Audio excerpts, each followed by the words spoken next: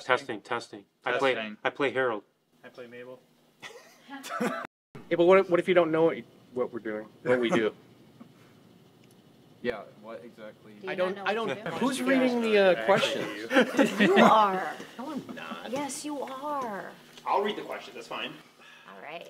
Am I supposed to be like looking at the camera? I've never. Yeah, we're all looking at the I've camera. never really done this. All I'm looking right at sorry. the lens. Okay, I'll look right at the lens. Got it.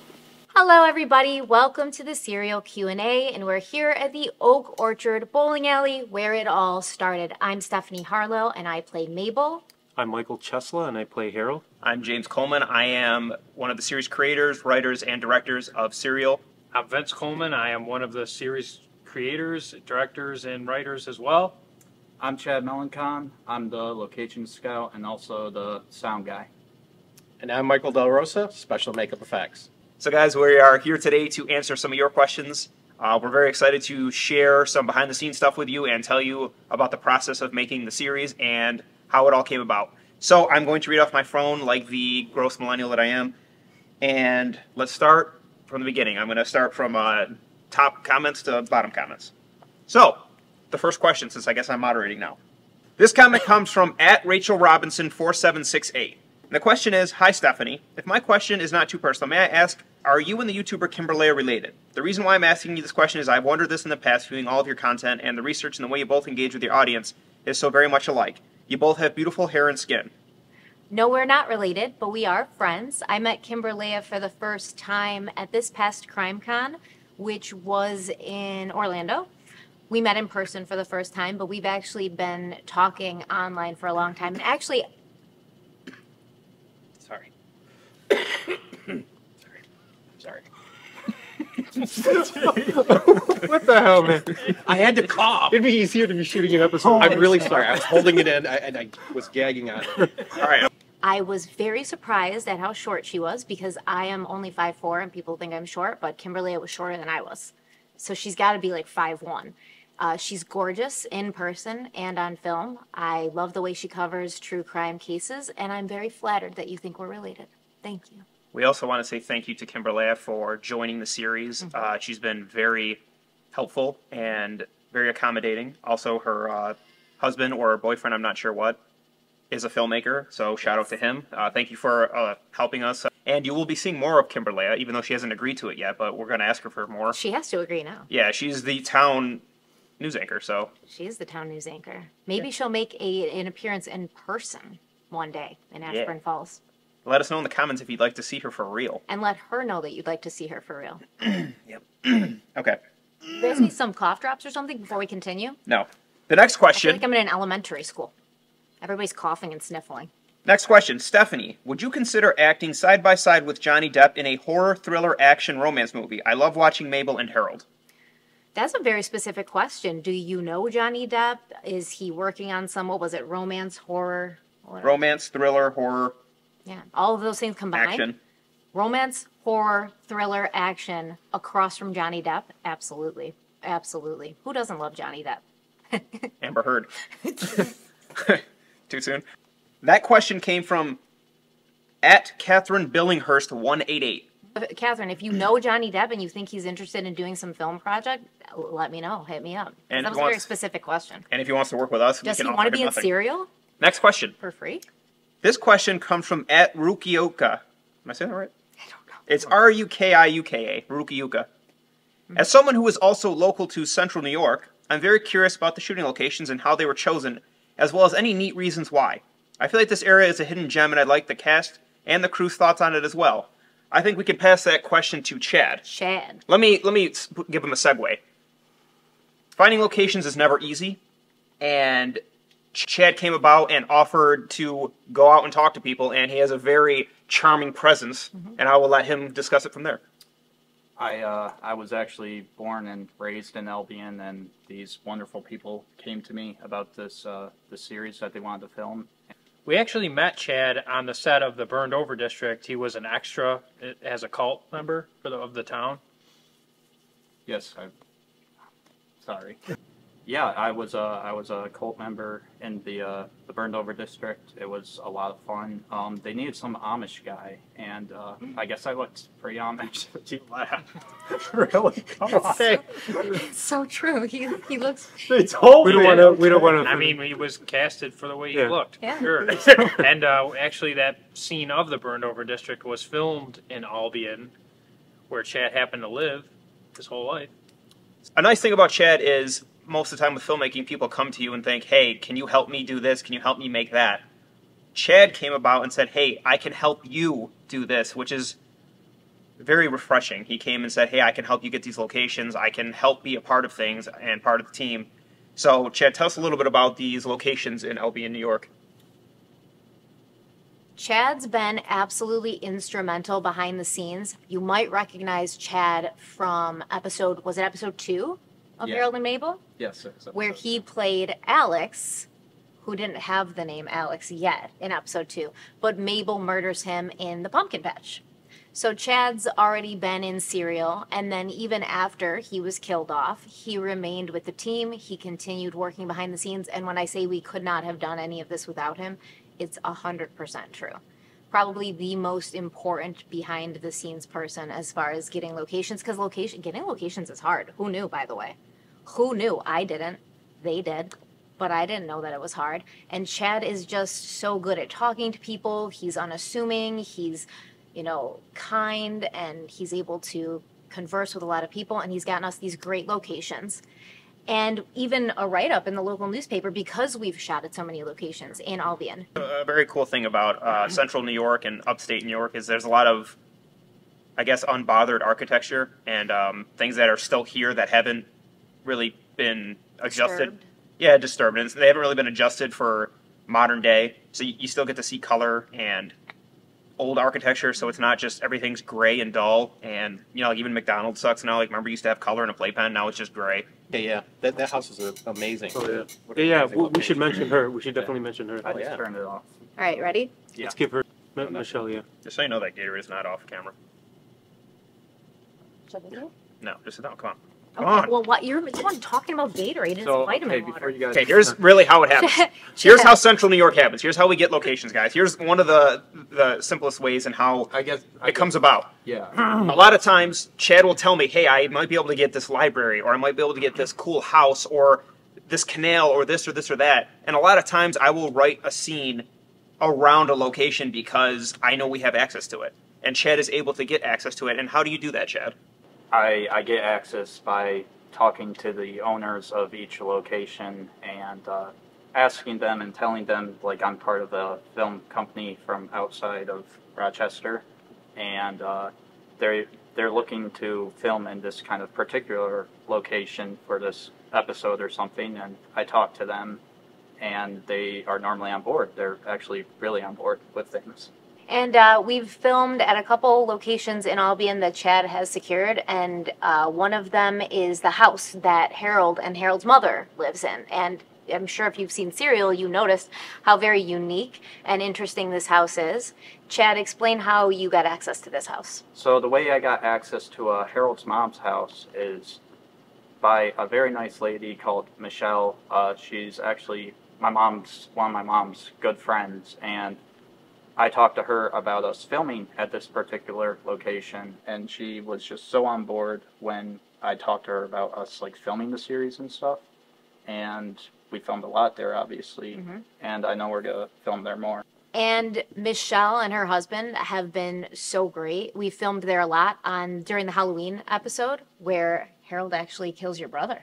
Yeah, he killed my brother, Biz, unfortunately. Probably one of the worst ways to probably die. Yeah, that was the first link between Harold and Mabel, I feel like, because we each killed a brother. Shout out to Biz. Yeah. Bizzy LaChancy. So when we were there for the Halloween episode, we were there so late, and there was blood all over the front porch, and Michelle's husband was like, don't worry, I'll just hose that off, and they were fine with it. It's their house we're filming in. We're there all hours, and they're absolutely fine with it. We can use their basement, which is scary because there's spiders in there, and I don't go down there, but it's a great basement to film a horror series in. Yes. And the entire house is just set up perfectly. It is, and she has a lot of cool things. And we just want to say a shout out to everyone in Albion that's helped us: the library, Michelle and her home, Randy and the bowling alley. I'm probably missing some. Oh, Chad, what was the store called? The Downtown Browsery. The Downtown the Browsery, donut shop? and her name is The donut, Liz. Liz. Shout out to you. the donut shop. Beaver Alley. Donuts Beaver Alley. Delight. Donuts Delight. Donuts Delight, On Culver, I think. Verhulst, the Pumpkin Patch. There's a lot. The So diner that the we Santa filmed Claus the school. the Thanksgiving diner, episode Tom at. Michalitsis, The Santa Claus School. the Santa Claus School. Okay, so we're gonna move on to the next question. Actually, the bowling alley was one of the only places that we already had in mind before filming this. So, like, we said, Chad, can you find us a bowling alley? And then, lo and Actually- behold, we're at a bowling alley. It's a little different than that. Vince and I were talking about a bowling alley, and then Chad just happened to have a bowling alley. It all kind of just it was a perfect storm. It was meant to be. Yeah. It was destiny. In films, things like that happen Yeah. when they're meant to be. Can I actually have a break off question from that question because we talked about the Halloween episode and the character that was killed in that, who's played by Biz, you had to get some sort of like mask, right, to make it look like Harold had removed his face and put it on, and Mike made that. Yeah. Can you tell us quickly about your process to make that because it was very cool. Yeah, well, actually, it was. I hate to admit to this, but it was pre-made. I mean, that was a silicone mask that I had. It was it was from the Texas Chainsaw Massacre thing, and we just I just modified it and we covered it up in blood and everything, and it was as if he's killed off the guy's. What was his name? His name again? Biz. Biz. Because these yeah. are shot in such short amounts of time, like, Yeah. that was a kind of a joke that Yeah. we were saying, like, what if he was wearing his face and handing out candy, and then Yeah. we're like, Mike, you got anything laying around? And Mike was like, of course he does. That's a lot of things with our films. We just kind of go to Mike and see what he has or what he can come up with really fast, and then we just raid his shop. Should we mention about the hammer gag? The amount of times. Oh, it Oh, happened. it took Oh, like yeah, yeah. 20 or Yeah, I 25. forgot we were on take like 4 or something, and Oh no, we're on Then like we take gave- 12. I mean, Yeah, something if that- you want to, and then they can send me the footage and I can input that in. yeah, sure, because that would be fun to watch over Sure. and over again. And make me look stupid. Yeah, I've never seen anyone miss a mark repeatedly. All right. Well, I had the glasses on. I had a mask on. but you see, you didn't. All right. All right, but Had an anyway, egg on your face? 'Cause Yeah. you wasn't Yes. watching it. yeah. Yeah. it's an effect you'll never see. We'll just say that. Yeah, so Hey, it still looked good. Though. he's talking about when Harold hits the guy in the head with the mallet. Yeah, there was a blood packet in that mallet that was supposed to go off, but he kept missing, so it would just squirt off camera. And no matter what we did, he just would not hit it right. He's a great actor. He's not a great killer No. in real life. Okay, ready? Hey, give him a good whack. Don't be gentle. Yeah. It's hard for me to see. I'm so right here. You don't see the mask. Right on my Take the mask forehead. off. Take the mask off so you can see.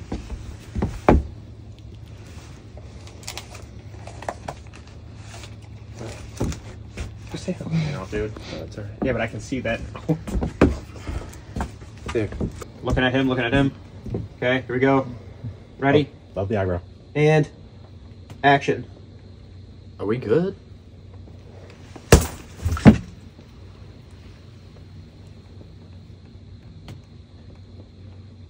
My I brain's see you like, completely, Chase. Mike, make sure it's on the other side where the camera is, not like on your side. So right here. Yes.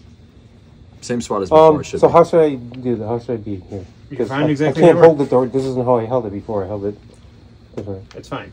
That's fine. Okay, we're gonna take it from the we cool. And action. We cool?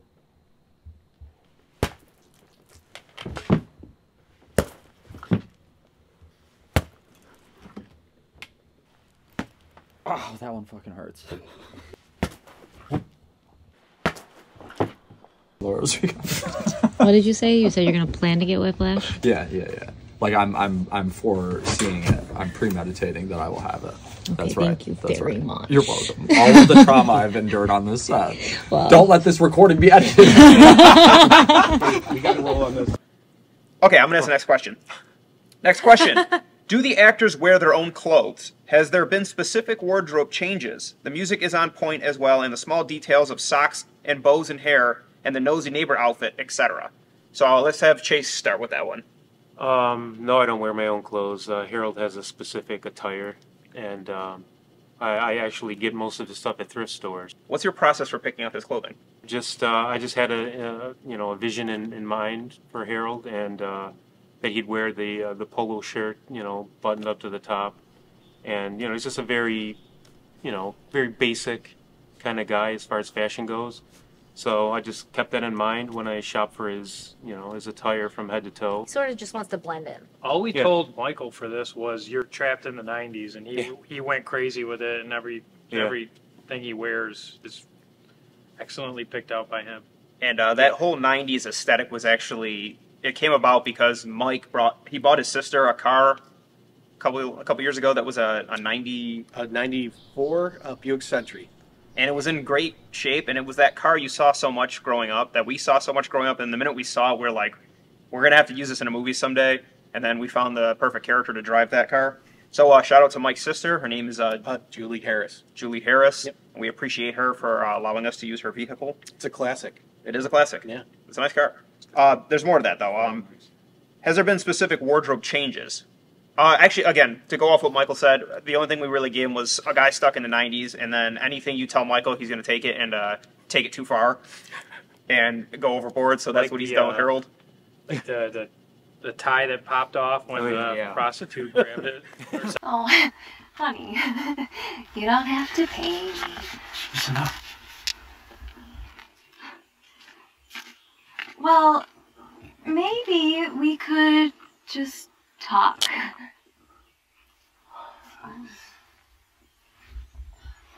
It was also, Michael adding in his goofiness to it. That's what he does. He goes overboard. We say, do this, do that, and he'll add more. Like Or the powder and the Santa Claus beard, that was his idea too, which is really funny. something about the socks. What was the deal with the socks, Michael?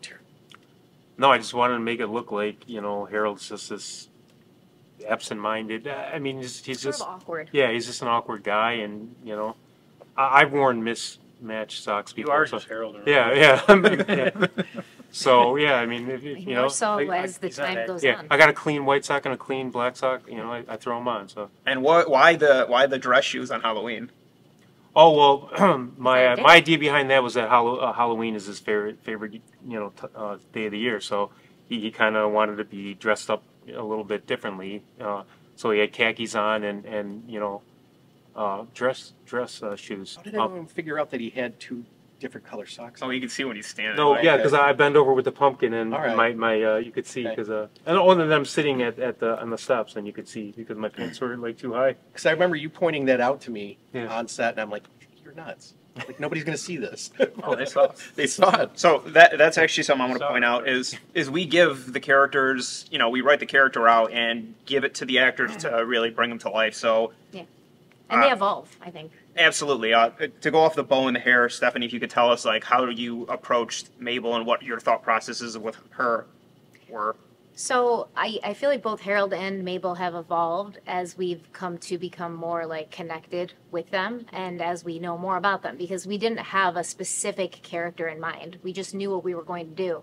But as you continue playing a character, you get closer to it and you also kind of evolve your knowledge of where the person's coming from, what are their motivations, what is their background like. So Mabel gives me very much like little girl stuck in an adult body, which is why I used the bow, especially for that episode, which was when her car broke down because she's calling her father, she's whining, she's asking for him to come and help her. Something very traumatic happened to Mabel when she was little, and so she was sort of frozen emotionally in that state. And so she will sometimes look like an adult woman, but she's usually coming from a place of a very juvenile place, a very emotion-fueled sort of, what is it called when you, I can't find the word, when you Emotionally stunted. Yeah. yeah, but you know, she does things without thinking. Impulsive. She's impulsive. Like a serial killer, yeah. Yeah.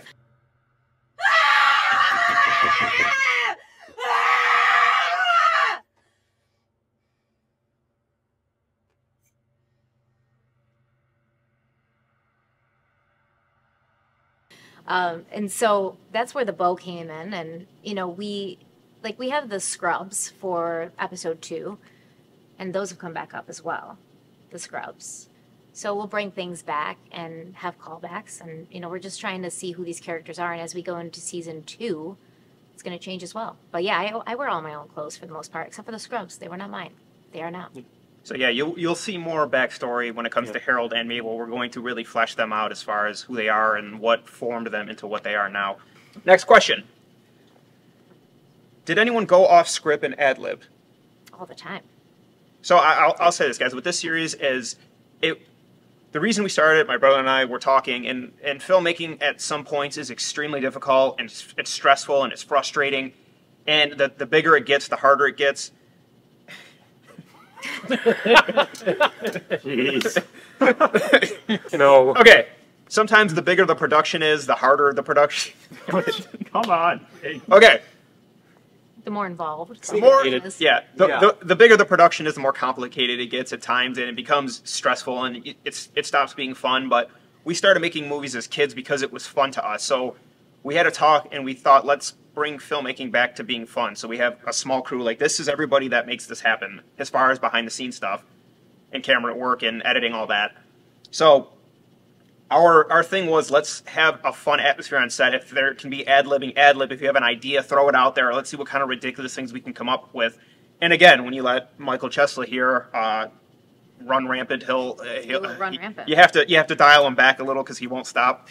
And so what's your guys' thought process on ad-libs and all that kind of stuff? Let's hear your take on it all. Well, my thought is that, you know, the script is a blueprint, and I think ad-libbing, some of the best things come from ad-libbing and just being, you know, off the cuff.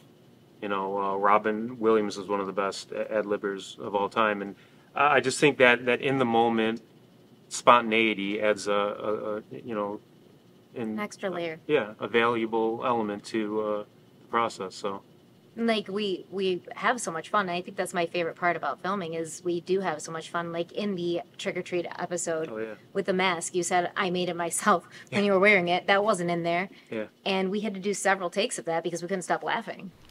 Thanks. It's a scary mask, mister. Thank you. I made it myself. That's a good line. That's a good line. Come on. You asshole. Yeah, right. Was that not a good line? It was. It was. All right. So. That is a scary mask, mister. Did you get it at the store? I thought we weren't keeping that line. No, we are. Oh, shit. Dude, just roll with it. Okay, gee. There it goes. All right, we're speeding. There it goes. Thanks. That's a scary mask, mister. I made it myself.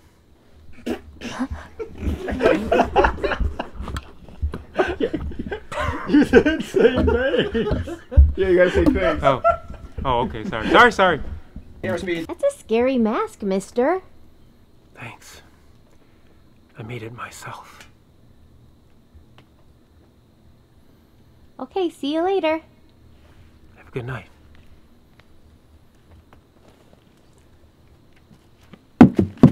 You're supposed to say Happy Halloween. What happened to that? All right, Happy Halloween, and I'll shake Hold my on. hand. You're gonna say have a good night, then walk up to here, and then turn around and be like, Happy Halloween, and that's how it ends. Alright, come back here, though. And when you turn, dude, I'll go fast so it goes. Start a ring, guys. Come on, we need to do this. Okay, talking real loud. Okay. And then when you... Thanks, have a good night, go to the step, turn back around, Happy Halloween. Yeah. Thanks. That's a scary mask, mister. Thank you. I made it myself. Well, have a good night. You too. Happy Halloween.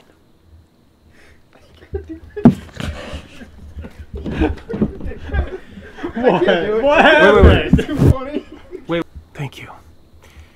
I made it myself. Well, have a good night. You too.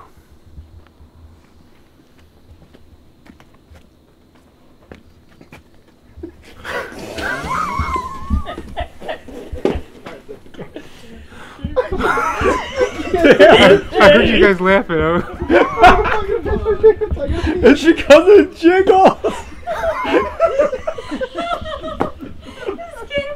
Oh my god. It was so funny and so off the cuff and just unexpected, and it kind of just worked, even though we didn't expect it. It's going to work better if you let people just be themselves and be more fluid, and you're not making them stick to a very static script. They're going to feel more freedom to express themselves, and you may get something good out of that, you may not, but either way, you wouldn't know if you didn't try.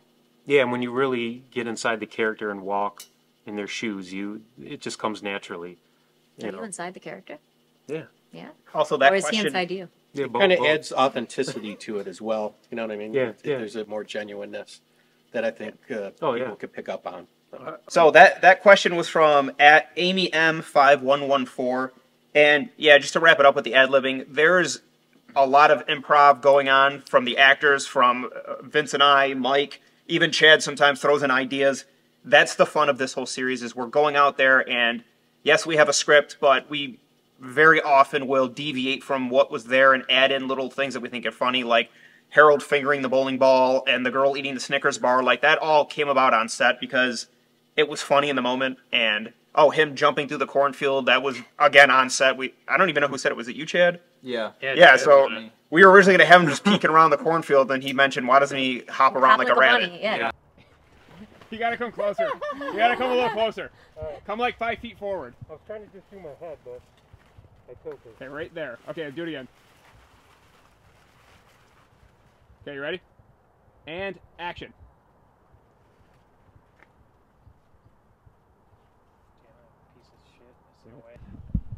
Okay, ready? And action.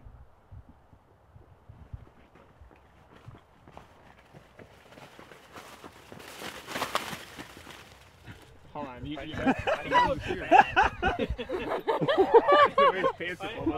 Oh my god. Ready? Action.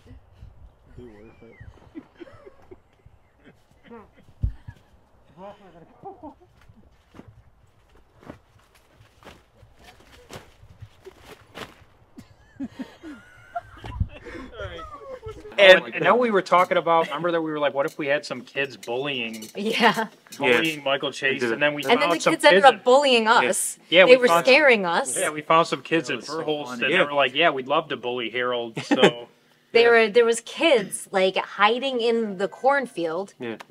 There was kids hiding in the cornfield, and they knew we were there, and they were trying to like scare us. And what did they have? Like a... They had like a witch's like voice box. Yeah, it was like a voice changer, and so they kept, and it scared. Because the farm is actually a haunted hayride, so these kids were like the children of the farmers that set up this hayride. So I'm like, are we actually going to be murdered right now while we're filming this? I was a little scared, and I don't get scared. And but then Vince is like, I'm going to investigate. Then Vince doesn't come back for like 10 minutes, and I'm like, oh shit. So then we finally find these kids, and we're like, get out here, you little hooligans, and make yourselves useful. We're gonna need you to bully this guy, and they were so for it. And then James had to call their parents. Obviously, we did get permission. Yeah. We did, so we didn't just take advantage of some children we found in a cornfield. These are the weird things that happen on the set of Serial. Yeah, and sometimes you just gotta roll with it, you know? James pulled out some money. He was like, can I get you guys to do something for $20? They were like, whatever you want. Yeah, that makes me sound great. Gonna have to edit that out, too. Yeah. You guys can do that, right? Wait, why don't we actually just cut to them and they're yelling? Dude, we're show them. Are you guys cool? Do you guys want to be in it? Yeah. Okay, hold on. Do you guys have Instagrams? No. I do. Oh. Do you have do you have YouTube channel? No. Probably a bit. All right, go down. All right, I'm just gonna have you guys follow me on YouTube. You guys could just. Do you guys have phones? Do you live in this cornfield? Yeah, okay. With the Me and him over there. He's on my friend. So you don't inhabit the cornfield? You're not living in the corn maze, right? No, we scaring her. You scaring her? That's amazing. No. Do your parents know you're here, or can we kidnap you? No, our parents are home. Guys, who's the most trustworthy out? Yeah. We're gonna say Harold looks like a rabbit. Rabbit face. He's a freak. Yeah. That. Okay. That's what you want him to say? Harold's rabbit a freak. Face? Okay. Okay. Harold's a freak. And rabbit say face. Harold's freak, rabbit face. What else? Yeah, like go. Loser. Mama's boy. Yeah, mama's boy. Yeah, definitely mama's boy. Take one. Harold's a mama's boy. You're ugly. Oh wait. They're gonna. One more time, man. You go. You got it. Say you're ugly. Here we go, guys. Ready?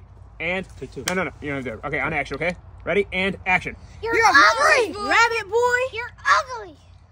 One more time, guys. Get a little bit closer to each other. Yeah. Just like that. Keep doing it. Just keep repeating it. Okay, take one step. Hold on, let me just do it. Action. You're a freak. Rabbit face. You're rabbit face. Stupid rabbit face. Rabbit. You're such a freak. You're ugly. Rabbit. You're such a freak. You're ugly. Rabbit face. You're ugly. You ugly freak. That's good, guys. Thank you. Okay, so this question is from @KellyDunn5655, and the question is, where did the idea for this film come from? Which I think I said already, but basically we just wanted to go back to our roots of making films fun again, and short content, And basically, Vince and I, we were just talking and like, hey, let's make a show about two killers. One's a girl, one's a guy, and they come together eventually and they meet. And then it all formed, like I had this idea of a strange man that's stalking women that obviously developed into something else. And I had the idea of the killer nurse. And then, you know, Stephanie was like, yeah, I'd kill people. It's kind of organic. I can pretend to kill people. And the good thing about it is because it has the serial murdering element, it kind of the stories could keep on going for, you know, because there's, you know, numerous victims or possibilities. Forever. Yeah, It's fun to build characters through each episode rather than like, you know, have it all written out prior and stuff, because it gives us, again, creative freedom to really make these characters have a lot of depth. And I'll say this, we are more discovery writers than we are like planning writers. Like some people will plan out the whole thing then write it, but we kind of discover things as we go. Like, what about this? What about that? What about this? So there's a lot of places that Harold and Mabel could go. Just say that. Our next question is from Kai Lisa Las 8430. And the question is, will we see episodes of Justice for victims of Harold and Mabel?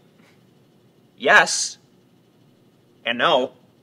Tune into season 2, and you might just see someone you know. That rhymed. I'm proud of that. Keep that. But yeah. We'll I see. think we're going to do the Dexter method, where he just keeps getting away with it in every absurd way possible, and it never comes to a resolution. What? I said stop ruining it. No, I'm just saying, because in Dexter, after season 4, it's like, all right, he's just getting away with everything at this point. It's going to be really good. Yeah, no, it's going to definitely come to a head, and everyone's going to be like, wow, I really am rooting for my characters here. If you want to know if there's going to be justice or if Mabel and Harold are going to get away with anything or what they get away with, because they're definitely getting away with some stuff, then you should tune in to season 2 and every season after. We also want people to empathize with these people, because they are people. Because, you know, it's very easy to hate like a Michael Myers or something because he's behind a mask and he doesn't talk. But like when you see the backstory of Harold and Mabel, you could be like, well, I can see how I could become a serial. All right, maybe not keep that, but yeah. Okay. Whose phone is making sound? It's Chase's. No, it's not. I don't have It's even Mike's. sound on my phone. It's Okay, Michael whose phone is that? Darinas. Oh. Okay. There's somebody messaging me right now being like, So "You're you're going to cut live." that? Because I thought that was pretty good. Yeah. Do you want to make your phone stop Yeah. doing that? Thank you. Just give me that. I just shut the sound off. We You know, if you guys don't be nice to me and I don't feel like I belong here in the island of Misfit Toys, I will leave. Okay, here we go. If I can't be accepted here, where can I be? Stephanie, Kinda already answered that. Stephanie, that's recording, right? What? That's recording? You just hear a red light beeping. It's flashing. Yeah. It's a red light. All right, yeah, I'll ask the Justice for the victims question then. And then I'll ask the Harold one, I guess. Man, you don't trust her? No. All right, here we go. Next question. Okay. Do you want some water? No. Because you've been coughing a lot. Next question. This comes from Crochet World 8295. Hi, I got here from Stephanie Harlow's channel. Will you have holiday-themed cases like New Year's, Valentine's Day, Easter, etc.? Chase, I would like, or Chesla? Michael? Yeah. I mean, that's the plan. I think having holiday-themed episodes is really interesting, particularly Easter. But I don't want to spoil anything, so. But, I wonder if it's going to have something to do with bunnies. That was actually something, again, we did not plan. It's just we were shooting through the holidays, and we're like, why not for most of the episodes? But we had a sick idea for a Thanksgiving episode that we could not execute this year, but we will next year. So I can't tell you about it. Did we? Yeah. Yes. It's confidential. Yeah. Wait, what was it? I forgot. Need to know basis. How do you? What? We talked about it only 300 times. I know. Why did I forget? What was it again? No, seriously.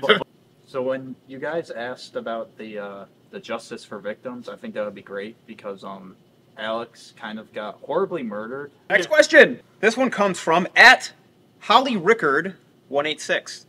What interests you most about your guys' specific characters? Which impacts how you play the role? The backstory of Harold is very interesting to me, and I think once you have a solid backstory and you know a foundation for why they're doing what they're doing, it just makes it so much easier as an actor to to portray their their idiosyncrasies. Every little detail of their personality is easier when you have that backstory, and yeah. So I always make sure a character has a solid backstory, even if the script doesn't, even if it's not in the script.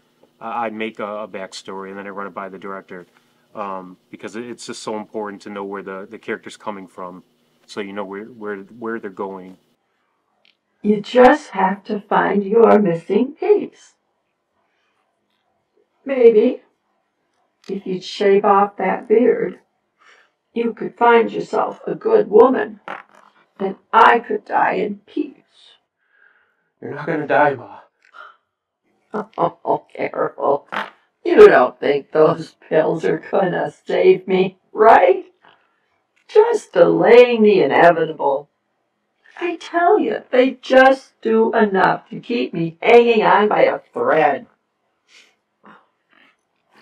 Could you just fulfill a dying woman's final wish and find yourself a good woman? Stop, Ma! Where are you going? Oh! Do you agree with that, Stephanie? Anything to add? I think that for me, Mabel is like my shadow self.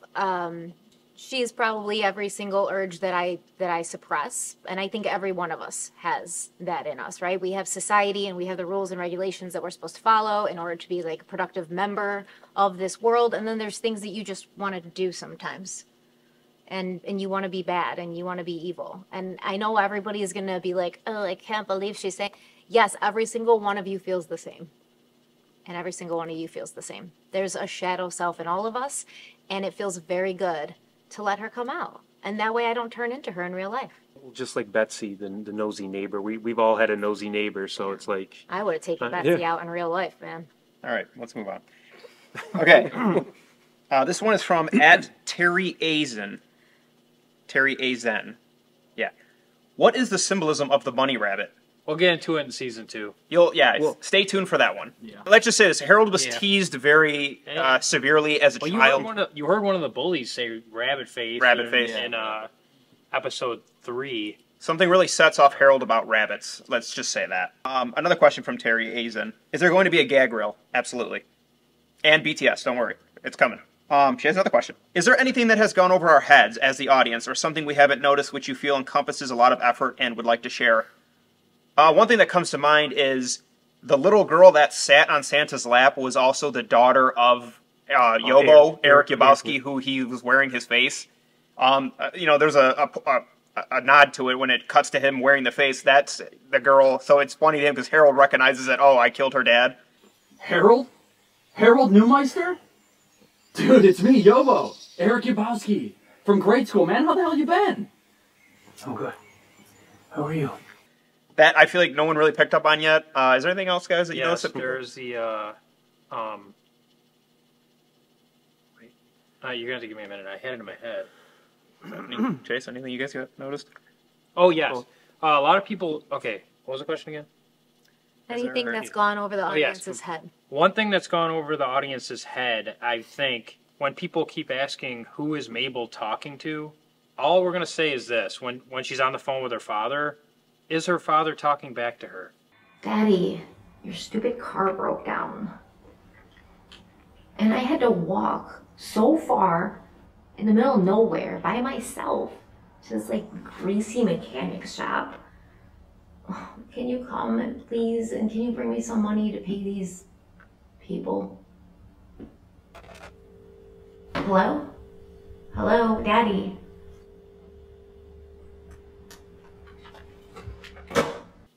Yes. Is she on the phone with anybody? Yes. That's all we can say. I think something I do think has gone over people's head is that Mabel isn't exactly mentally stable, and there's a lot more going on than she's letting off. So what's going on in her head is anyone's guess, is what I would say. Yeah. Next question. I have noticed the modus operandi of the characters Harold and Mabel are all over the place. Is this purposely written for the effects crew to tackle different challenges instead of recreating similar scenes? Or is there something more to this? You mean the way they kill with different weapons, different ways of killing? They're with Harold, a lot of times it's just he's triggered, so it's a random whatever's handy, a random circumstance. So it's just whatever whatever's around, and he just uses what's around. So because he just literally gets triggered in his head. So I mean, the answer is yes. We want to keep it interesting with different kills and different ways to challenge Mike Del Rosa here. So we're always keeping him on his toes. Like the bowling pin that Harold, uses the bowling pin, and then it. Yeah, actually, season 1, episode 6 with Mabel. Remember, we were going to shoot most of it outside, and the whole thing was an audible. Oh, the bowling alley one, Yeah, and like a lot of that came together with the security footage, and we're like, she's a security guard. Why not have security footage of her getting choked? Yeah, we basically did that whole episode on the fly. Yeah, that was all kind of. And it was a good episode. And that's what's fun about this series is we always are rolling with the punches. A location doesn't work out. It's cold outside and raining. You weren't expecting that. Well, figure it out. And it's not that much stress because it's not a big production. Mm-hmm. So we learn to adjust on the fly. I would say, as far as their modus operandi, that's a good word. That's a good phrase. I would say Mabel's a little more clean and precise with her kills. You see her with a knife. You see her. Sneaking behind someone, choking them, or choking someone out with the handcuffs. She sneaks back into the garage and kills the people. And she's very calculated, while Harold is just kind of a basher. It's like, oh, a bowling pin, I'm going to bash her head in a rock, a mallet, like anything he can grab. He's not really thinking about it. It's like just a caveman. Yeah. Kind of. It's like just in the moment type thing. Harold doesn't really plan his kills. He just kind of overreacts. Actually, the episode 7 where we lit the thing on fire, that was a last-minute decision, too, where we built a scarecrow an hour before we shot that scene, and I was really happy with how it came out. He was really happy. It was actually Vince and Mike were making it as I was shooting them in the car, so it's like it's a good working loop. The body looks so real. Actually, we got inspiration from Michael running around naked in the woods with blood on him from American Werewolf in London. We're like, how can we just put something in there like that? And we're like, well, this kind of works, and it worked. Yeah, it just pops out. The body looks so real. I was trying to add. I'm sorry. It did though. It really did. It looked real for really a bunch did, of Taylor's like, trust me, I've seen so many. That one looks so real. Okay, so here's a question here. For the special effects, what was the aim and goal with this project? What were your favorite special effects and why? A lot of them are just spontaneous. I mean, they're kind of like much like the production itself. It's kind of, you kind of make it up as you go along. Having a body of experience, I'm used to that. But as far as like what would be the favorite, well, it depends. But the body burn was a good one because again, that was made from nothing on the moment. Some of the blood gags, or the chainsaw in the basement was decent. I like that one. Yeah. Again, a lot of these effects rise from just necessity. It's kind of like, pull it out and, from somewhere and do it. And I like the brain matter you made for the bowling ball. Oh, right, yeah. And that was, something like that. It's just grabbing like napkins from the counter over here and soaking it in blood and whatever. But because it looked like real flesh and it was like gelatinous kind of. Yeah. Yeah, again, that comes from years of having to work on low budget productions or whatever and working on the fly. But hopefully within season 2, maybe we'll be able to ante up and start bringing more effects heavy stuff into it. We'll see. Yeah. To go off that same question, it was as far as the special effects and the sound design, which has been of the highest quality and has been a huge part of the overall enjoyment. I like over-the-top sound effects. I want to hear the crunching and the bashing, and I feel like a lot of times if you're not outright showing it, sometimes hearing it is even worse because your mind will put it all together like, oh, that sounds horrific. So that's something I like. I like it when it's a little bit exaggerated because it kind of adds to the over-the-top element of the series. And yeah, I mean, you can achieve a lot with sound effects and spraying blood on someone's face. Yeah, sound is such a big piece of getting a point across, obviously. But I mean, when enhancing a sound to make something appear worse than it is. I know it's a strange medium to use sound, but I mean, for sound, enhancing an effect makes it much better. Sometimes it doesn't work, and then we have to vote, like the Harold and the young woman in the car. Oh yeah. James was outvoted on that one. Yeah, it was good though. Okay, this question comes from @Tangerine Skies, 22. Stephanie, do you think your in-depth knowledge on so many true crime cases has helped you channel the energy needed to portray a character like Mabel? Similarly, has portraying a character like Mabel changed the way you study your cases you cover? So I've always been interested in very dark things since I was young. Having to learn the psychology behind sociopaths, psychopaths, narcissistic personality disorder, stuff like that, that has helped in building the character, honing that in. What was the second part? Has portraying a character like Mabel changed the way you study your cases? No. In fact, like I'm very unempathetic to killers, and anybody who watches my videos knows that I really don't have a ton of empathy for people who murder other people. I have zero empathy for anybody who hurts children or animals, right? Wait, are you empathetic towards Mabel? Probably not. What about Harold? No. I mean, in general, yes, because they're not real. Oh, they're real. They're not real. Based on that's true the stories. difference. Like, so yes, when you're watching a film, like Vince said, we want you to feel empathy for these people. And when he said these people, he didn't specify whether he wants you to feel empathy for Harold and Mabel or the victims. In general, good filmmaking is you feel empathy for everybody, right? These are not black and white characters. They all have texture to them. They have backgrounds. They're not just evil or evil or good. You know, there's a little bit of everything. In real life, however, I have no empathy for killers, as you all probably know. Do I have empathy for Mabel and Harold? Yeah, because I know them and they're not real. That's the fun part about this series is we can make the character either go to audience needs to feel empathy for this person.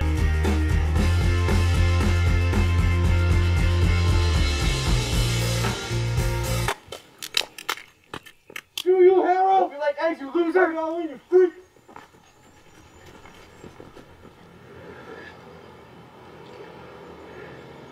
And then go right back to, I hate Harold, someone needs to stop him before he kills the whole town. Or before he does something really bad, but he already has. But that's what's fun. We could keep going back and forth and play with the audience like minds. And that's actually what we've been talking about a lot for season 2 is we really want to make Harold a dark force that is just purely and simply evil. He's not, though. I know. He's not. I would say, if anything, if we haven't lost you guys with Mabel, then there's nothing she can do that you won't like, because Heather was such a good soul, just wanted to take care of Harold's mother, and Mabel just chokes her out. Oh, Heather's she wants so the job. annoying. Heather's so annoying, though. Right? Like, obnoxious. She was like such a goody two-shoes, can't stand it. She told on me. Okay? Yeah, that's true. Yeah. Oh, by the way, the victim in that episode Dude, you killed Santa. was Chad's mom. You killed Santa. That was my mom. You murdered. You killed Christmas. Yeah. We want the victims of Harold to see him as just this dark predator, but you know as the audience that he necessarily isn't.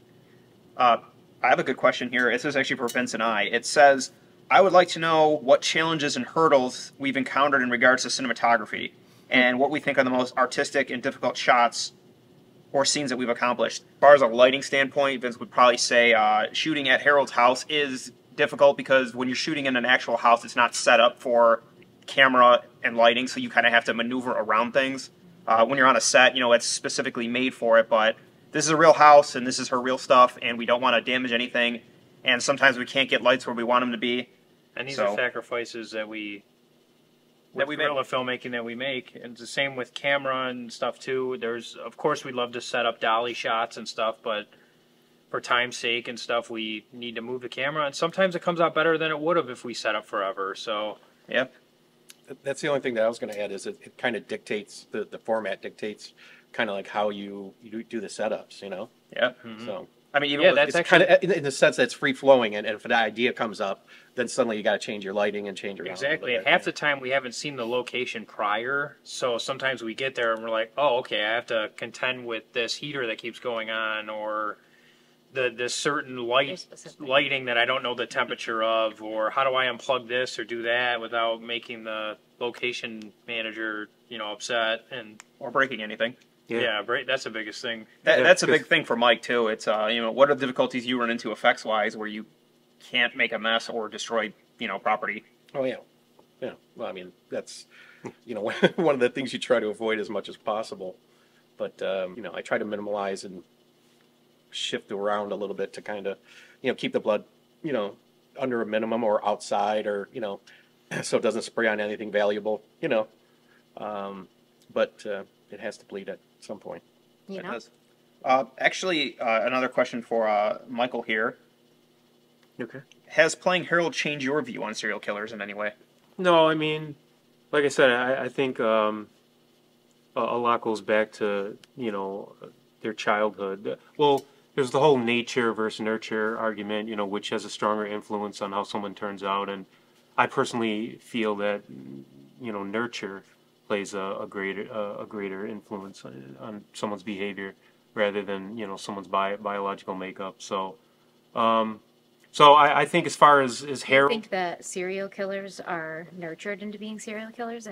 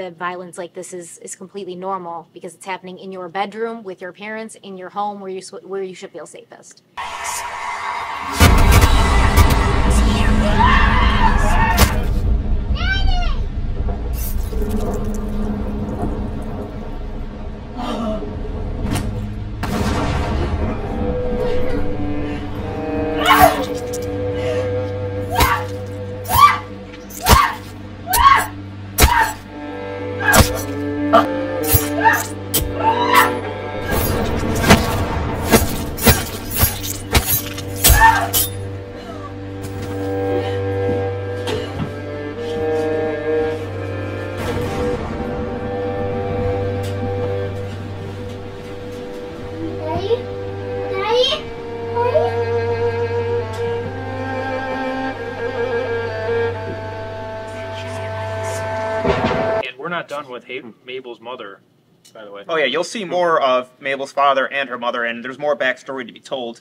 A quick question for you, Michael. Was there any killers or any inspirations that you pulled from to create Harold in your head, or just the way you portray him? Well, as far as like his mannerisms and like his wardrobe, that's kind of like Dahmer-ish, I think. But no, I mean I didn't really try and imitate any serial killer. I just wanted to establish a backstory and then just go from there. The character takes on a life of its own once you establish the backstory. So Harold had a traumatic childhood from being bullied, so he's this insecure.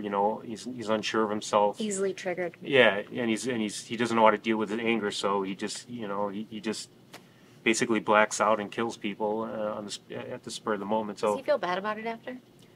Yes, he does. A couple of the times, like when I'm driving after I killed in the first episode, I'm crying, I'm angry, so he goes through all these emotions. He just doesn't know he's just emotionally, unregulated, and Mabel does not feel bad. No, yeah, you're right. Good question to you, Stephanie. Did you pull any inspiration from any of the cases or any of the people that you studied to create Mabel, or to really channel some certain energy? A lot of the comments would say that you are channeling Shabash, what's her name? Taylor Shabash or something? Taylor Shabiznes? Shabiznes. Either one, that sounds even more stupid than what I said. So did you? A lot of people would say you pulled from Taylor Shabiznes, or I don't know, Jodi Arias. Jodi Arias, Casey Anthony. Yeah, someone said you look like Jodi Arias. Yeah. You ever seen her before? Oh yeah. No, actually, I didn't. I think, I don't know, I've always been drawn to the bad guy in every film, every book I've ever read. I'm drawn to the bad guy, which is funny because in real life I don't have any empathy, but I think that life imitates art. And wait, art, in real life you don't have any empathy? In real life I don't have empathy for killers. You might want to clarify Can I finish? that. You should clarify Can that. I finish? Telling your audience you don't have any empathy. In real life I kill people. Listen, life imitates art, but art gives us a chance to actually, there's not a lot on the line, right? So you don't have to really put yourself in anyone's shoes. You can act as a true observer, a true unbiased observer when you're watching a movie or reading a book. And I've always been drawn to people who kind of are evil, and I want to see that three-dimensionally fleshed out. And like I said, it's just there's an evil part or a mean person in all of us, and I just pull from the one inside of me. Mabel is me. This question is from PunkChick297. Are the killers going to be romantic together or go toe-to-toe with each other? It could be either. That is up for grabs. You'll have to stay tuned. You'll have to stay tuned to see that. You can leave in the comments, though, what you would rather see. Do you want to see Harold and Mabel fall in love, or would you rather see them in a bloody battle to the end? We will see. Well, Mabel can't fall in love because she's empty inside, but she can pretend to fall in love so that she can get what she needs from other people, like Harold. That noise She is needs a definitely place to stay. She needs a place to stay. And Harold's just looking for a good girl. Harold's looking for a good Harold's woman. mother wants him Yeah. to find a nice woman so she can die in peace. So this is just a comment. Charlie B says, all of the actors do an amazing job. The guy who plays Harold is so good at it. That is because Michael is a weird serial killer in real life. This question is from @LuzMilaLucyH9286. What was the process of picking the actors? They were perfect for the roles they played. So, believe it or not, Michael here is actually a very handsome guy under all that. I think that adds to it because someone even left a comment. They said Harold actually is very cute with his big blue eyes and his little button nose. And, adding the beard and like the crazy hair and the hat and all that and the glasses, it makes him seem crazier, but there's also a loving part of him where you feel bad. So He's like gentle, kind of, which is weird. yes, and he's very soft-spoken. So Vince and I, we love Michael here, and we first met him and we try to make him this cool characters. But then we realized that he really excels in playing the weirdo. So I think it was him no matter what. Like that's exactly who it was written for. There was no debate. There wasn't. And as far as Mabel goes, we actually auditioned a lot of people. Some were great, some were not. And ultimately, Stephanie, she won the role. She really. I'm kidding. No, so Mabel was written for Stephanie as well, and we did The Offering with her, and her playing a scared girl didn't necessarily seem fitting to her. And when we came up with Mabel as the killer nurse, it really felt right for Stephanie. And I think it's definitely we've been proven right on that, and I think Stephanie has really fallen into the character. You can see the progression as the episodes go on, that she starts to feel a lot more comfortable, and I think right now she really has become Mabel herself, and I think that we're all happy about that. Stephanie, so yeah, that's really our process. Vince, you got anything to add to that? No.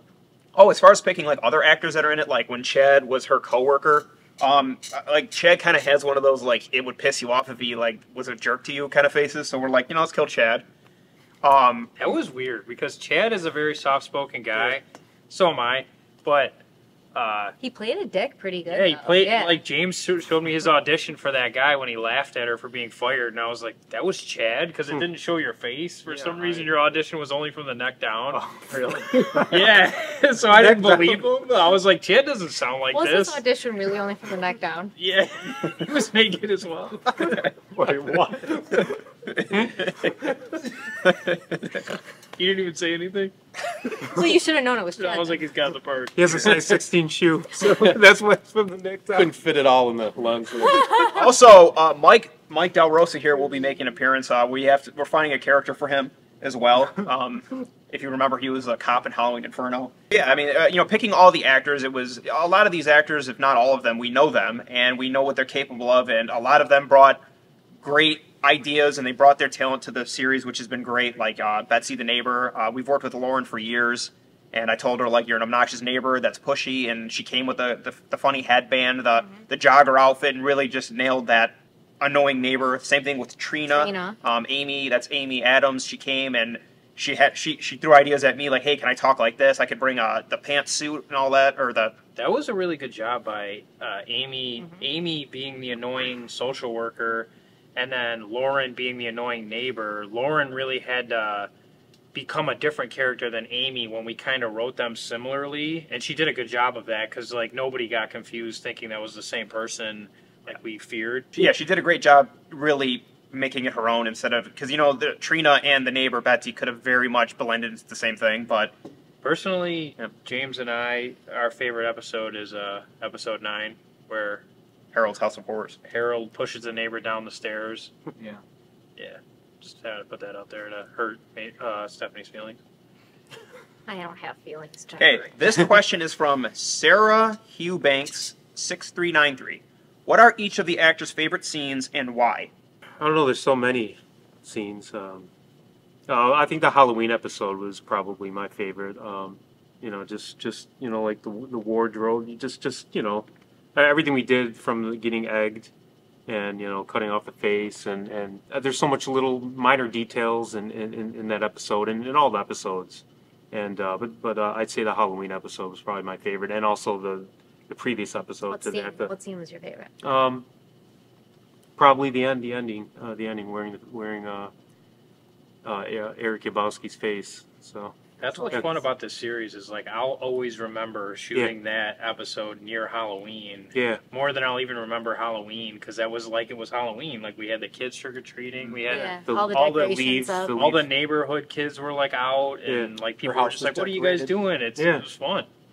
It was a lot of fun. Yeah, it was, and like I said, the one line was improvised. I made it myself, and then it took like an hour to finally get the shot because we couldn't stop laughing. Yeah, she actually has got pizza. We were all hanging out in the front yard. Yeah. It was fun. We've had a lot of fun with this. That's actually a 2-part question. The other part of that was, what was the most difficult part to play and why? So, what was the most difficult scene for you, Michael? Well, obviously the mallet scene was the most difficult.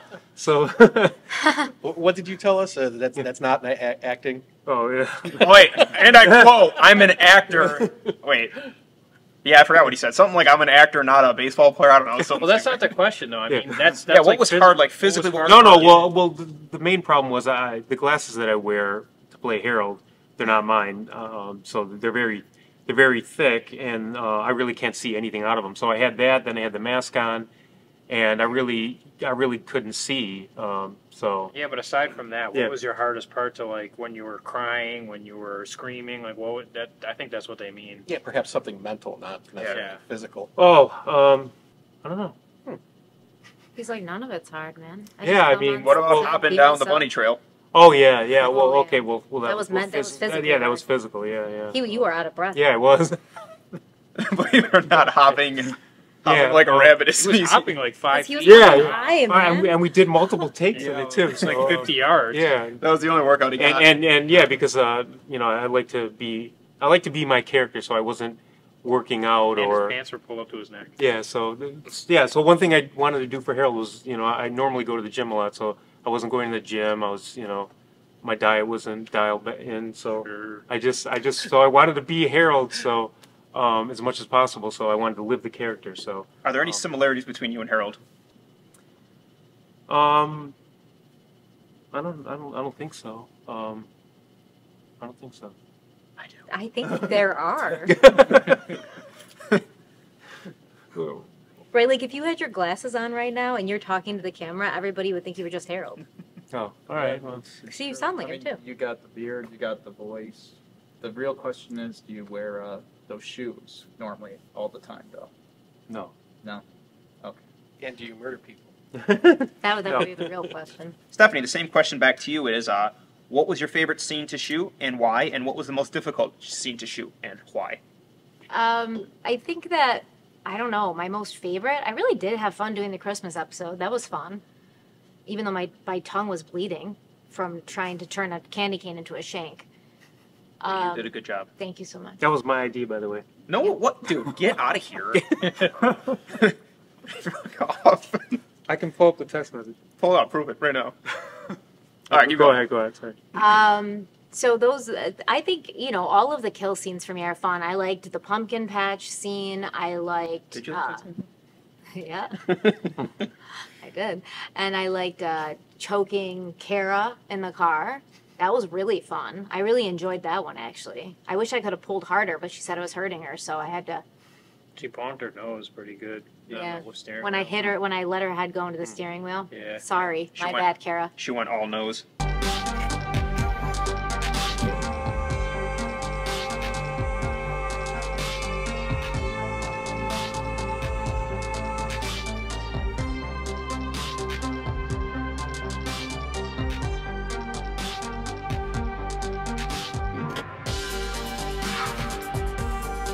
Yeah, the hardest thing for me, honestly, the hardest thing for me in this series was watching my daughter be choked by Harold.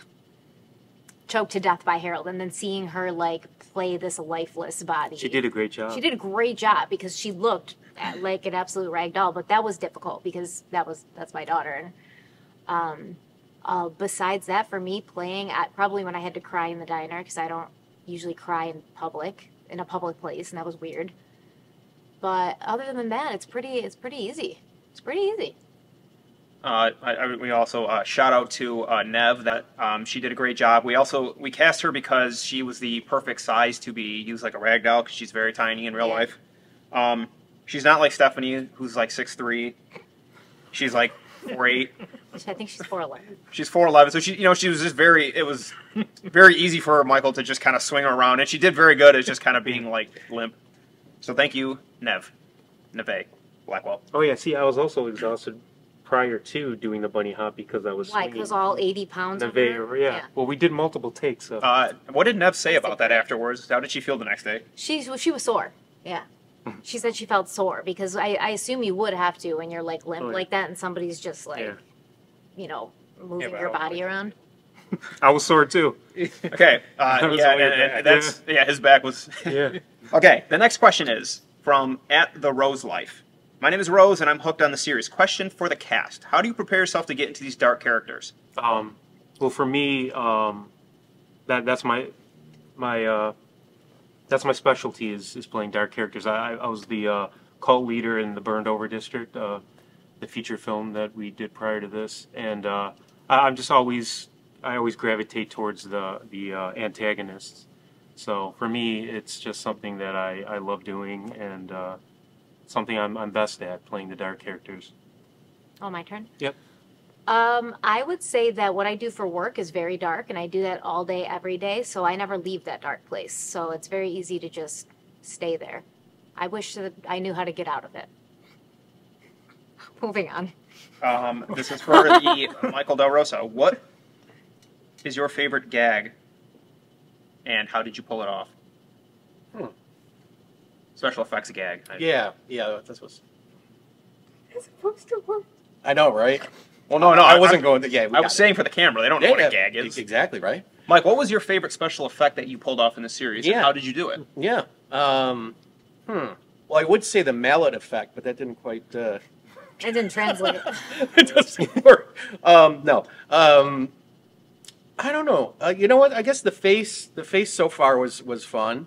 You know, and that was, you know, and I think that was more a case of Mike coming up with some, you know, I made it myself line, and kind of, it could have been a gag where it was just a gag, you know, and then, you know, you turned it into something that was a moment. Yeah. And then turning really fast so that it would jiggle. Yeah, the jiggling of the skin. You know what's funny about this though? Like scenes like that we were laughing our heads off. Yeah. And then we were like, this is gonna be so funny. And then we edit the thing, and we're like, this is actually just kind of disturbing. Turns out to be quite chilling. Yeah, the bunny hop too. The bunny hop. The bunny hop we thought was gonna be hilarious. I know. And it was very like chilling. Comedy and horror are actually pretty close. They're cousins. Yeah, I'd say. exactly. When you guys like watch behind the scenes, it's really funny. Maybe the burn body too, because that was just something that we did, and that again was more kind of just positioning the camera properly and putting it where it looks like something it wasn't. Because it was literally just clothing stuffed with leaves and lit on fire. That's pretty much. But that was a run to the Goodwill the night before, and some duct tape and some leaves that were under Chad's mom's tree. Yeah. What about the way you guys did the fog in the opening with him running in the woods? Oh, that was the fire extinguisher. The fire extinguisher, yeah. It Oh, blew yeah. out a white powder that kind of like floated in the air. Yeah. So we kind of used that for smoke. That's always something I wanted to capture on film. Like if you wake up at like 5:30 in the morning and you see that like fog, it's just like we've never been able to actually film that. But maybe season 2. One of these questions here is for Vince and I. It says, for the story writers, what inspires you to write these stories? Now, that actually goes for, you know, everyone's had input on this. It's not just him and I, or it's not just Vince and I. Like, everyone has had little ideas or input here.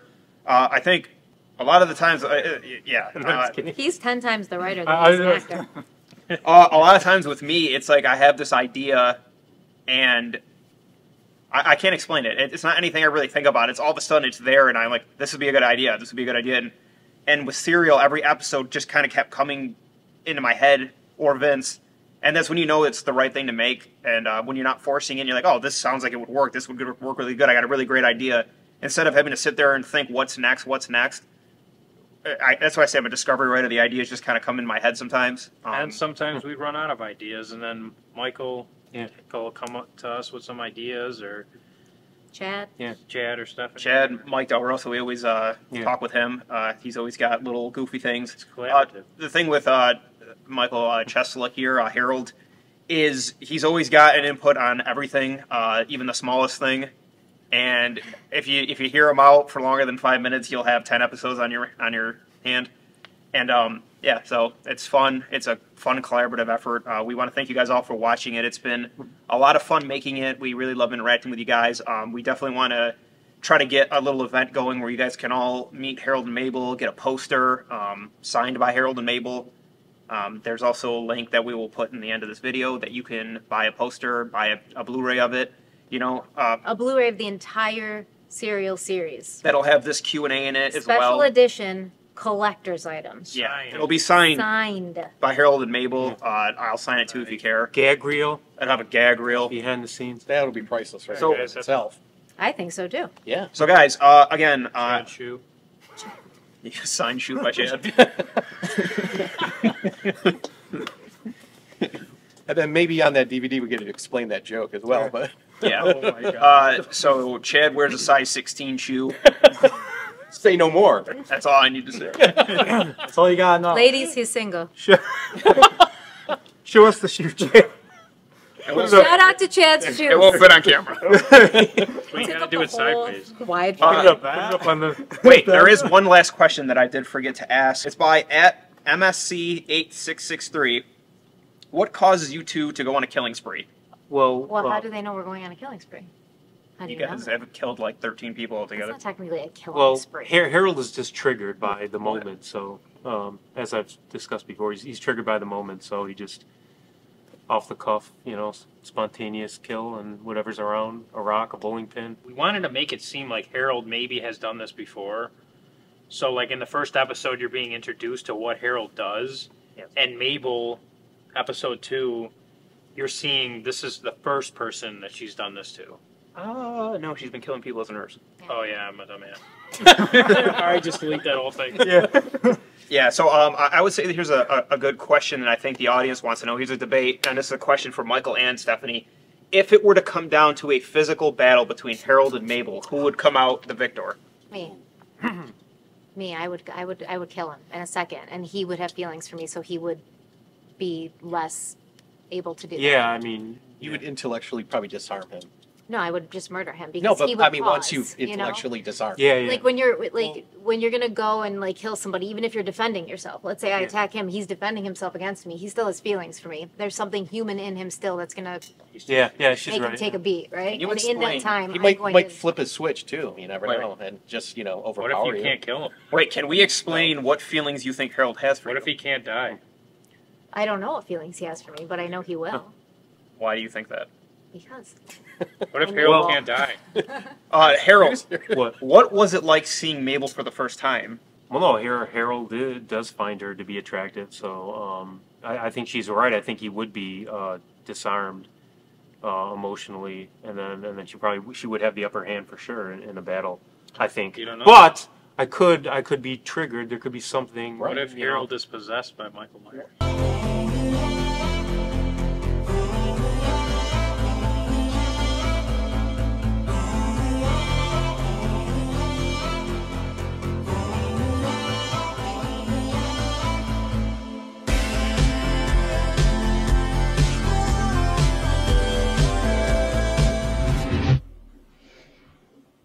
Hi, I'm Mabel. Yeah. So actually, I was reading this very interesting article about the difference between male sociopaths and female sociopaths. And this is evolutionary. It's very interesting why female sociopaths are more manipulative.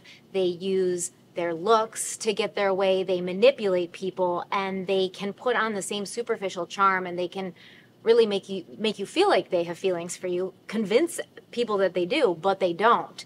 And that's why female sociopaths are actually a lot more malignant and like dangerous than male sociopaths, even because they blend in and they chameleon in. And this is why women are sometimes so mean to each other, right? Because there's this constant pecking order that they're trying to. Anyways, it's very interesting. But I think that if Mabel is a true female sociopath, which I believe her to be, there's nobody who can stop her. So what you're saying is that she's ready, willing. Men are kinder than women, and women are meaner than. No, I said male sociopaths are more violent, whereas female sociopaths More clever about it. are more manipulative. So they're more under the radar. You don't see them coming. They're poisoners. Whereas a male sociopath, you might feel something's off about this person. Like some part of your lizard brain might be like, this person is kind of antisocial and, kind of like James, you might feel something's wrong with them. And you'd be right. But with a female sociopath, they're so good at disguising their intentions because they don't have the physical violence ability. They don't have the physical strength. They can't really defend themselves or attack in that way. They have to sort of get close to you so they can really drive the knife in. So in a boxing match, who would win, Harold or Mabel? Harold. Okay. Harold, what about certain women or people draws you to kill them, do you think? Does Harold have a type that he likes, physically, in a female? I don't know. I don't think so. I would say yes. Well, I mean the redheaded. I mean, apparently redheads. Harold likes fair-skinned, redheaded women. If you notice, the first girl that he kills is a fair-skinned girl with red hair. Nev, Stephanie's daughter, is a fair-skinned girl with red hair. The working girl is a fair-skinned girl. She doesn't have red hair, but Harold, he's okay with that because he was killing her anyways. If you notice that his new employer at the Santa Claus school also has fair skin and reddish hair, so yeah. she's Harold. He likes what he likes, and that's it. Does Mabel have any real things she focuses on, or just people that just kind of upset her a little? Yeah, I think she just doesn't want anybody to tell her what to do. She doesn't want anybody to stop her. She doesn't want she knows what she wants to do. And anybody who gets in her path becomes an obstacle she has to remove. Does Mabel hate mechanics? I think Mabel hates everybody. Mabel hates herself. So you don't think that she didn't really like that Harold was Santa? She didn't find it charming? She was just... No, she's manipulating him. She's using him, and she's charming him to get into the job. So it was so nice seeing you again, Mr. Meister. You can call me Harold. All right. Well, I'll see you around then, Harold. Would you like to take a picture? Oh, absolutely. Oh, wow. I get up there. All right, you like this? Yeah. Smile. All right, you're all set. Thank you, Santa. Have a Merry Christmas. All right. Happy Christmas. And then and that's what she's done for survival since she was a kid, right? Living with her mother. Dealing with the dynamics between her mother and her father, having to always be the one in the middle, having to always make sure everybody was okay. And you have to do you have to wear a mask sometimes. And now she's under investigation for, the mysterious deaths at the hospital she worked at. So now she can't really get a job because they do a background check. So she needs this job. I really do. Taking care of Harold's mother, so... And we don't think that Harold would be very thorough in looking through Mabel's history. So because he's desperate for a caregiver, because he is getting adult protective services up his ass, so he has to. Yeah, he doesn't want to lose his mother. That's the only thing he's got left in this world. That's the only thing anchoring him to semblance of normality. And he doesn't want people to suspect him of being a serial killer, because the adult protective services person did say, oh, your neighbor says you're going out all hours of the night. So now he's getting kind of triggered there. And he's like, wait, people are watching me. I'm not going as under the radar as I thought I was. This is stressing him out. So he tries to, incorporate a normal structure in his life by getting a job. Mabel and Harold propose a solution for each other. Yeah. Yes. So then Harold could continue his... I think Harold does mean well, though. I don't think Harold actually sits there and contemplates murder as much as Mabel might. I think Harold does things out of a reactionary kind of sense. And while Mabel, again, is more calculated, she's a little bit more precise. She kills a certain way, knives, joking. She knows what she's doing. She knows all. She studied anatomy in college just to kill.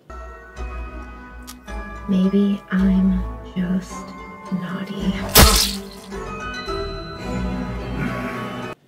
While Harold, he's just doing his best. He's just trying. What we're all doing. We're all just trying to make it. Mabel's trying to make it too, man. She just has a different set of tools. Yes. Don't judge her. Are there any more questions? No, that was it for questions. Now we're just rambling. So, Chad, got anything? Final words? Yeah, I was going to say, I think if people were nicer to Harold and stopped calling him a freak, they might actually live a bit longer. But not forever. Well said. Wait, I got a question. Why can't people be nicer to Mabel with your freaking donut face and your condescending tone? Holy shit! They really did fire your ass.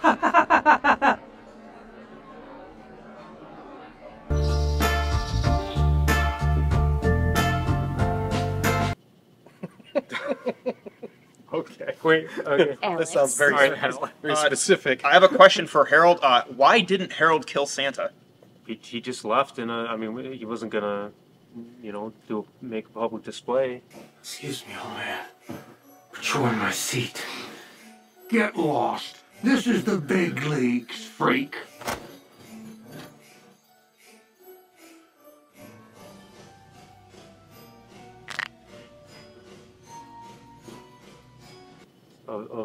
So he just took off and went home and Do you think he planned to kill Santa, come back and get him? It's because Harold is too impulsive. Yeah.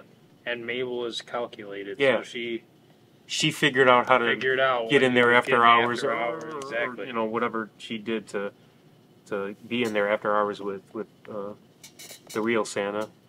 You are the real Santa. My take on that would be Harold didn't kill Santa because in his core, Harold still believes in the magic of Christmas. So he believes that if he killed He doesn't even Santa, know Christmas songs. yes, he does. He was just nervous. He was just nervous. Yeah, that was actually what I said. It makes the most sense, James. Think about it. Every time someone's called him a freak or whatever, he kills them seconds later. Yeah. But you were in public, and Yeah. if you got into an altercation, an actual confrontation that Yeah. other people witnessed, Yeah. We'd probably be And- afraid and run away. Yeah. and you're gonna think like, well, if this person ends up dead, Yeah. I'm gonna get blamed for it. Maybe you still will get blamed for it because Yeah, he so ends you up dead. actually, after you ran away, you Away killed from yourself. Plus, he is aware of his surroundings. You know, he's always looking around. Like in the first episode, he's sipping on the Pepsi and he's looking around. Hold on. So Hold on. I have an idea. Wait, no, I have the best No, idea. I have an idea. Oh my God, here we The go. police go to Harold's house to question him about Santa being dead because he was the last person seen with him and they had a bad confrontation. And Mabel answers the door. Right? Like but that's the reason they're there, right? No, the reason they're there is because the connect. Yeah, someone. And this is how the series will. Wait, I have to get this out. Okay, okay. Wait. Thank you for joining us for this Q&A. Does anybody have any final thoughts they want to say before we sign off? I just want to say thank you to everyone who has subscribed and joined the Coleman Brothers family. I want to say thank you to the team, the crew, all the actors that have been a part of it. Thank you all very much. We're excited to bring you season 2, which will be out very soon. I'm not going to tell you when, but soon. You're going to see some new faces. You're going to see some faces you recognize. You're going to see some people you might watch on other channels. All right, this is Mike Del Rosa. What? Thank you for liking and subscribing. Again, this is Vincent Coleman. Thank you guys for watching our content and liking the series. Okay. I don't know how to go next. What? What You're do I do? terrible. You really are bad. Like, what do I say? Passing it off? Do that beep thing. Okay, here. See you guys in season 2. Till next time. Bye. Let's go, guys. Come on. All right, let's go.